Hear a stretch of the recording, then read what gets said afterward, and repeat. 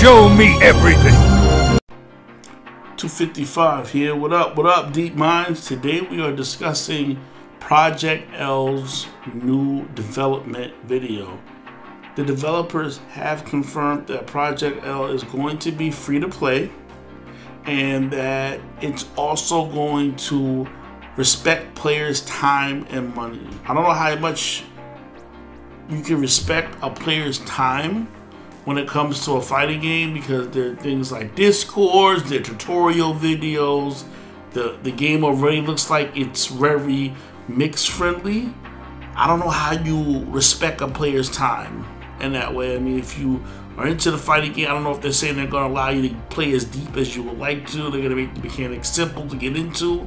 I don't know if they're going to fix the ranking system, because with fighting games, after a while, if you play the ranking system long enough, the people that were beginners begin to become more expert and experienced. So they may be in bronze or silver or something like that, but in reality, they're playing at a higher level than they were at the beginning of the game. And so even the new beginner coming in is experiencing something completely different. So I'm wondering how they're going to do the time and rank mode. As far as money and costumes, my guess is that they're going to make sure that the only money we'll be spending, I guess, will be on characters and DLC costumes. And I would much rather spend money on that, because fighting games are much more enjoyable where you can play a character that has at least a moderate skill level. It's good. He's like A tier, A, B tier. And you can win a lot of matches with him. He doesn't have a lot of bad matchups, and you enjoy the character. There's nothing worse than playing with a top tier character that you don't like because you need to win. It kind of ruins the experience. But when you have a character that's good, he's not too overpowerful, and you can play with him, that's what people like. So I guess they're aiming to do all these things. They also mentioned that they're going to make it easy for you to play with anyone, anywhere, anytime. I guess they're developing a greater version of rollback. The new news we have is that they have a new character and they have a letter, kind of a developer's letter that they want us to look at. So we're going to take a look at that. Okay, so they start off by letting us know, hi all, I'm Sean, Unconquerable, Rivera, Associate Game Director and Gameplay Design Lead for Project L, Riot's upcoming 2D fighting game. We just got an update from Tom Cannon about our aspirations and current focuses as a development team. And I'm super excited for us to be able to provide a small update on Illaoi, I may be pronouncing the name wrong, an upcoming fighter or champion in our game, before the team working on her shares some early insight into her development. I wanted to talk a little bit about the development process and Project L overall. I really think it's good that this is continuing, where developers are talking to us and giving us more information. It definitely helps with fighting games. The silence we got about Dragon Ball Fighters, or the nonsense you had with Street Fighter 6, or even how long waiting for these DLC characters and Guilty Gear, that type of stuff needs to go away. And I really hope they change this up. Anyway, they continue. We start off by deciding which champions we want to pursue. Our ultimate goal is to have a diverse and inclusive roster where everyone can find a champion that truly speaks to them. There are a ton of considerations, such as, but not limited to, fight fantasy, theme, archetype, team synergy, race and ethnicity, personality, identity, size, etc. Once we have a champion in mind, we plan out when we'll begin working on them, and then create a pod which consists of folks across disciplines such as design, narrative, art, engineering, tech art, QA, production, and audio. You know, and it's interesting talking about this, because when you think about someone creating one character, you kind of forget that all these things go into it, but this is exactly the process. At a high level, we have a few phases we move champions through in our champion pipeline, but today we're going to focus on the first, DNA. If you see any of our character development stories from League of Legends or Valorant, this term might look familiar. At this stage, our designer, narrative, writer, and concept and animation artists, get it, DNA, focusing on exploring possibilities, inspiring each other with cool visuals, thematics, and kit ideas until something exciting emerges. And I think that's what it's about, right? Like they're saying there, they get these champions and they try to get a champion that's something that everyone can connect to, because obviously the developers of Project L understand the importance of having a character you're attached to. If you're attached to a character, y'all keep buying great costumes for the character because I like the character. That's what keeps games going. So this is looking good so far. And again, designer, narrative, and writing is pretty interesting because, you know, there's not a lot of heavy, I guess with the exception of Guilty Gear, of story that goes into characters, but it seems like they're going all out. From there, using some extremely rough models and kits, we get the ideas into the game. Once we've locked down a direction, the team expands to include the rest of the disciplines that'll be working on the champion, but that stage is something we'll cover at a later date. As to, again, maybe mistaken them, Illaoi or Leona in particular, we have an overwhelming number of champions to pull from League of Legends. There are beefy juggernauts, agile assassins, and powerful mages to name a few. Still, we try to be thoughtful when deciding who to bring to Project L. We want to make sure we've identified champions who can both improve our gameplay and be enhanced by being in our game. In short, we want to elevate their fantasy. The Juggernaut should be beefier, the assassins more agile, and the mages more powerful. But beyond that, they should still feel true to who they are. We still want players who know and love these characters to see what they expect and to give them a little more. That is what, like, that's it. They get it, you know? And I'm coming from the FGC perspective. I'm not coming at as a Riot game player or a League of Legends player. I'm coming at this from the FGC perspective. For those that don't know, fighting game community perspective. Yes, characters are everything in fighting games, and I can't express that enough. You can tell that from Dragon Ball Fighters. The cells probably boost or drop depending on whether a Janemba drops or Super Saiyan Level 4 Gogeta drops. There's a big difference. There's a big difference between Sakura being downloadable or Ken being downloadable, Sagat being a DLC or Dhalsim being a DLC. These are all big differences. So I am very excited for this. It sounds like they got it, and it's going to be free to play. Essentially, we want players to see a champion and Project L do something they've never seen before and think, holy ish, they did what? Of course they could do that. Our narrative director, Scott Jerden Hawks, was the one to pitch Illaoi as a member of our starting roster. When thinking about my experience against her in League, especially after a well-placed ULT, listening to him talk about her story and theme, experiencing her role in Ruined King, a League of Legends story, and chatting with the team about a number of ways we could really elevate her champion fantasy and Project L, I was beyond stoked to include her. It felt like we could really create something special while paying homage to all of this new character's fans out there. And I hope you all feel that way once you get done reading. Okay, pretty cool. Good. Good so far. Narrative. Scott Jordan Hawks, narrative director. Our goal with each champion is to not just deliver what players expect. Instead, it's to reach higher and deliver what they deserve. And Illaoi is no different. Our work on narrative began during ideation. Our work on narrative began during ideation by defining Illaoi's core truths, who she's been and who she is now, and who she could be in Project L. Our goal was to answer one question: why is she a champion that we absolutely need to make? So they're picking characters and making sure that the characters, of course, for you Project L folks or Riot game fans, that you're still getting the character, but they're making sure that each character brings something essential to the game. They bring something needed, and that's something we want in a good fighting game. Illaoi was released in League of Legends nearly 7 years ago. Wow, these characters got some history, where she's been a staple or nightmare of top laners ever since. We've also seen her overwhelm her enemies in Legends of Runeterra and save the world from Ruination and Ruin King.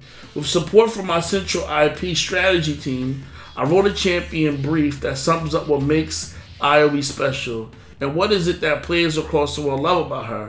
Illaoi is the truth bearer of Naga Kaboros, the deity of life, ocean storms, and motion, was often depicted as a colossal kraken. Illaoi and her people came from the Serpent Isles, an island archipelago that includes Bilgewater and her home island of Baru. Okay, so what we know about this character so far is that she has a connection of some sort. She's a truth bearer, and I guess she's kind of like a messenger for this kraken that controls life in ocean storms. In League of Legends, Illaoi's gameplay focusing on testing the worthiness of In League of Legends, Illaoi's gameplay focuses on testing the worthiness of individuals using the golden artifact known as the Eye of God. Wielding the massive idol, she rips souls from their host bodies and summons spectral tentacles to repeatedly slam into them. Okay, so that definitely makes for a interesting art design. I'm trying to imagine what this idol looks like. Of course, it's a big giant hammer comes to mind. You League of Legends players probably know, you've looked into it. I'm not very sure myself, but she definitely sounds like she has an original design. In our story world, those who survive Nagaboros test are deemed to be on the correct path and can move forward to pursue their true purpose in life, while those who fall are left in no uncertain terms that they are failing in their duty to move their own lives forward and are hindering the flow of the universe and an experience that all survive. So, I mean, she's universal level. Using all of this information, we define Illaoi's core truth as a powerful and charismatic spiritual leader who inspires others to be their own unstoppable force. She turns heads and dominates a room with her physical presence and confident, purposeful swagger. Then, using the brief, I worked with the other discipline leads like design and art to create a North Star for her development. This way, we ensure that Illaoi is instantly identifiable, even in a genre we've never seen her in. And even more important, we use it to look for opportunities to grow her legend, because a fighting game is the perfect place for Illaoi to shine. I mean, when I first saw this character, I'll be honest, I was just like, blah, whatever, okay, a giant female character, that's cool. But now reading her backstory, like, and learned about the character, it got me hyped. I don't know about you, but we need more of this in fighting games. Like, this gets you hyped. Like, she's got all this background to her. Good. With a clear picture of her in our minds, we can make sure that anyone who already knows Illaoi beyond the surface level also finds the character they love, while still empowering the development team to delight even her most devoted followers with a version that will blow the doors off, or in her case, rip the doors off their hinges with magical tentacles and beat you senseless with them. So she's already a big character, and she's gonna have these giant tentacles hitting you in this giant idol. It's a very original character. They want her presence to be imposing. When you use that Juggernaut word, you know Juggernaut from X-Men, Marvel vs. Capcom 2 instantly comes to mind, and it's just exciting. Juggernaut was always an exciting character, so I'm gonna be very interested to see what they do with her.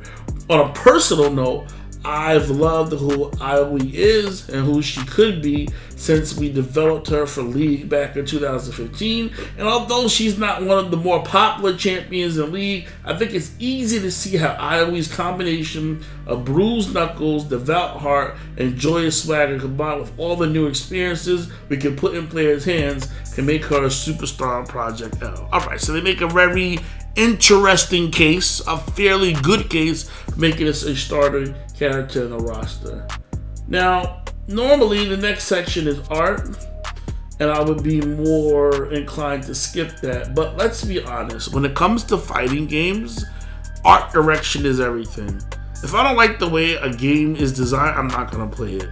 I don't care what you say about it. You can say you play for game mechanics, but at the end of the day, when it comes to entertainment, art direction is very powerful.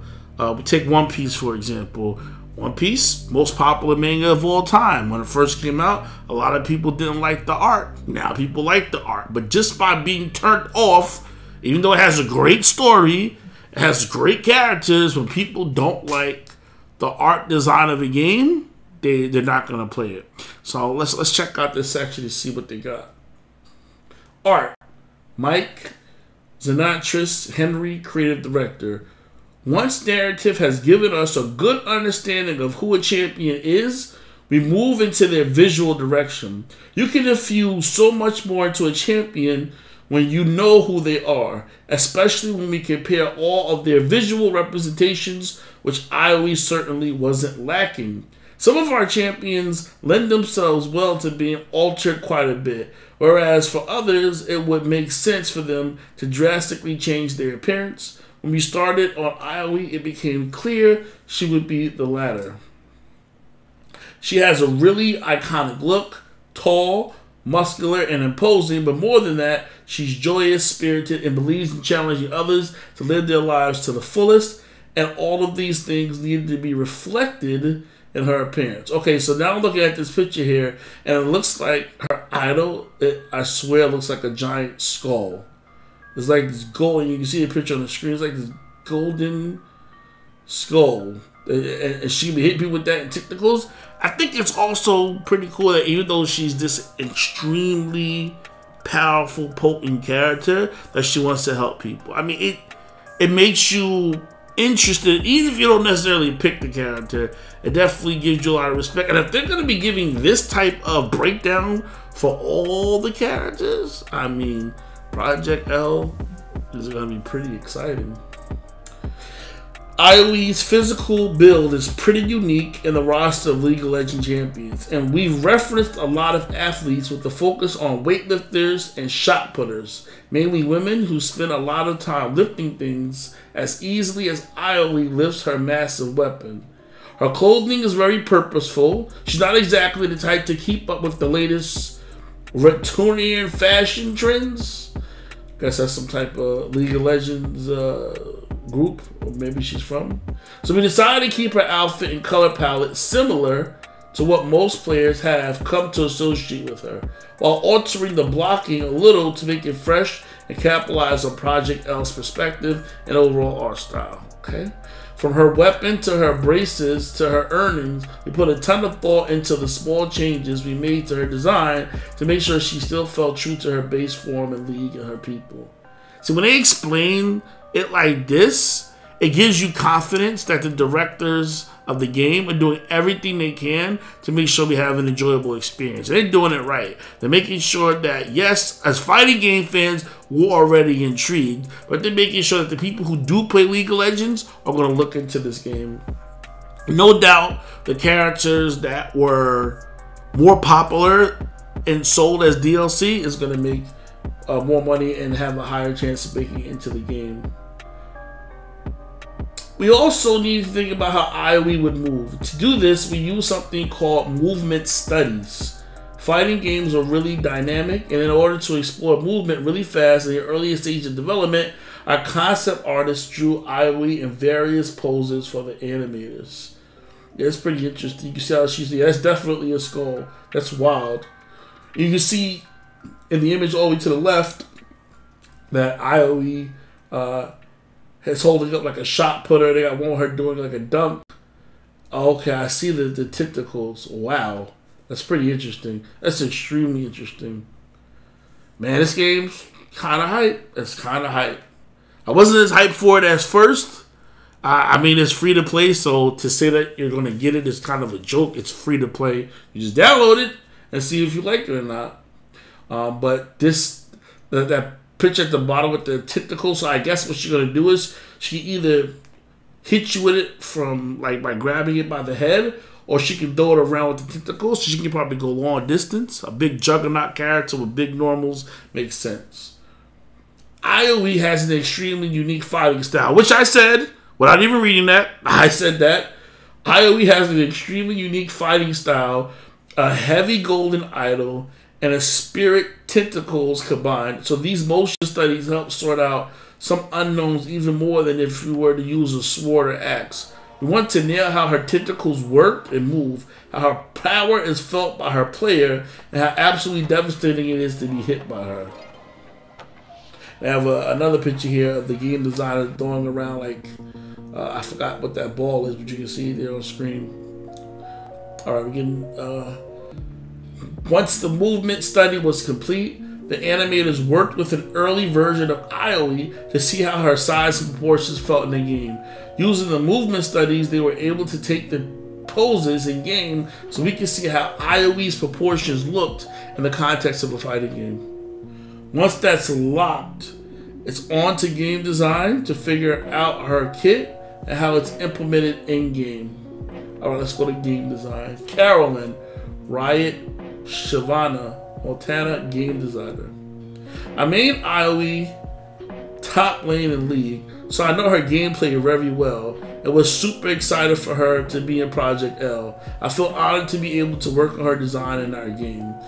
That's good. When developers actually play the characters and have a connection to them, that's good. Or community characters gonna be top tier and never get dropped down.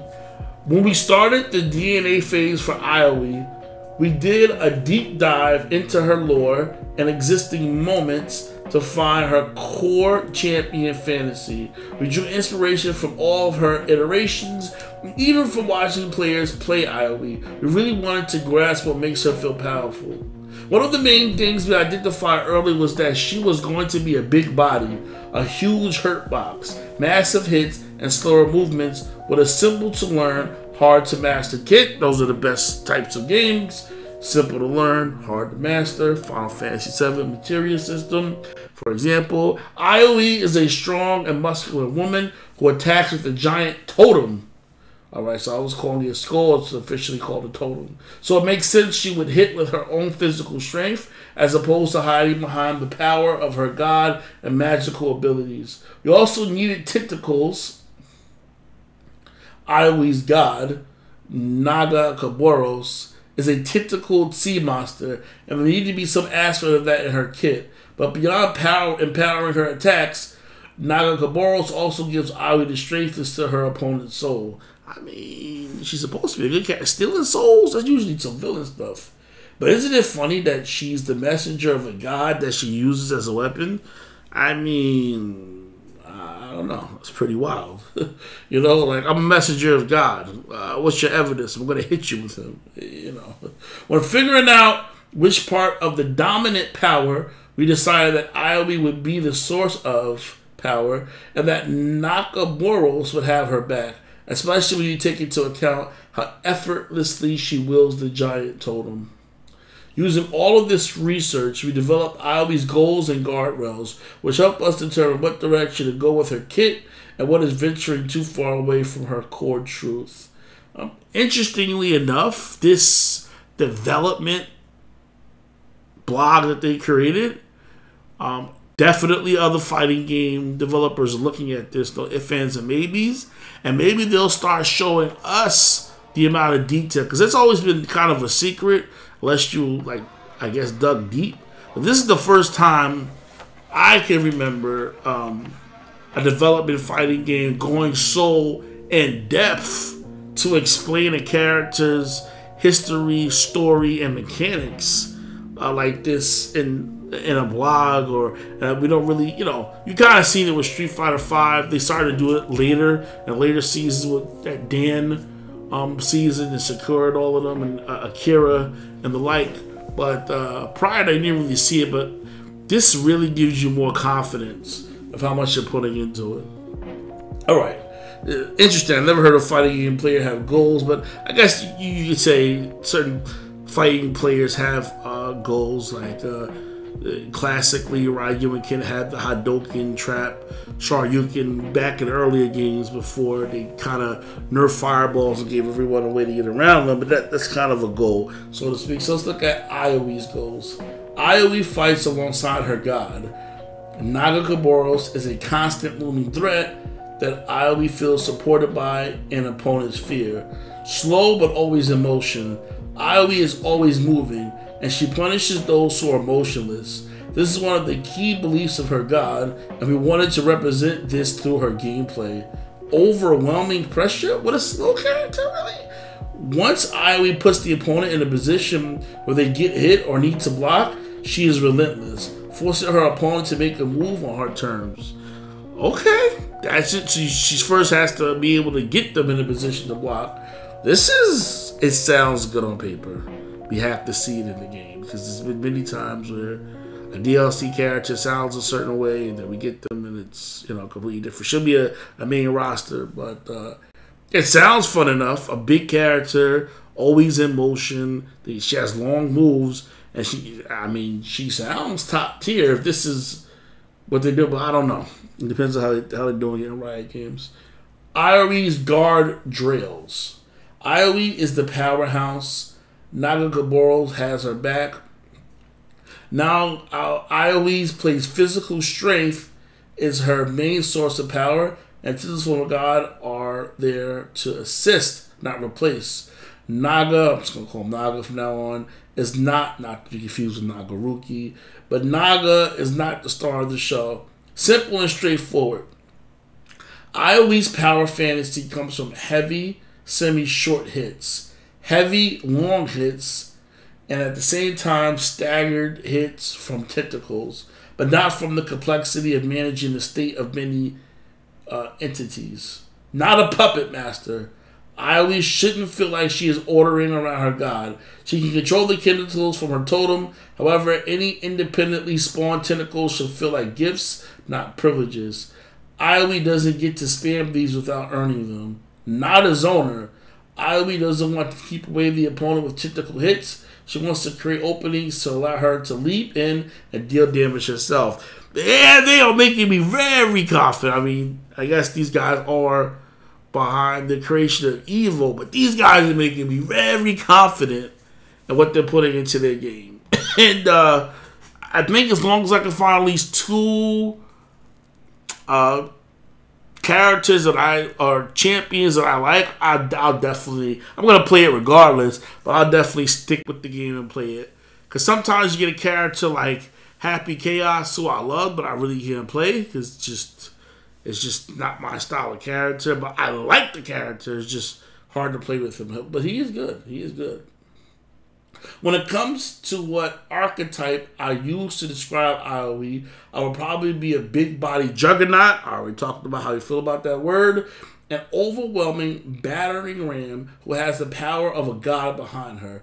Ioi is a heavy hitter who dominates when it's her turn in the mid-range and destroys the enemies with immense pressure. When we felt confident about the goals and guard rails, we started to design and implement early prototype specials and normals. The first version focused around Ioi's ability to spawn a tentacle at different ranges. A close tentacle with fast startup, mid-range tentacle with medium startup, and a long-range tentacle with a long startup. While it was fun to play, this type of design made Ioi feel more like a puppet master or zoner. Things that went against her goals and guardrails. It felt like the damage was focused on Nagakoboros using tentacles from the ground, when what we really wanted to highlight was Ioi bonking people with the totem. We're still super early and still in development and exploring our options, but the direction we're headed is to have the tentacle spawn a fixed distance away from Ioi. The tentacles come out only when she successfully hits her opponent on hit or on block. I like that. I like that they're going out of their way to not make a main roster character a puppet character, because those are hard. You talk about respecting players' time, and you better not make her a puppet master. This small change has already made a huge difference in her gameplay and our playtest. Instead of summoning tentacles from far away and controlling them at will like a zoner, Illaoi now gets in her opponent's face, and when she does, there's also a tentacle slapping you around. One really strong image I had throughout developing her kit was that Illaoi should be able to hit an opponent into a tentacle, have them bounce back into her, and she should be able to clothesline them like she's a pro wrestler, and the tentacles of Nagumoros are like the wrestling ropes. Okay, makes more sense. Alright, last part. What's next? projectl is in active development. Can we get a trailer? Maybe we'll get a trailer for Evo? They said they only got one more major announcement for the year. So I don't know. Maybe we'll get a trailer for Evo. Who knows?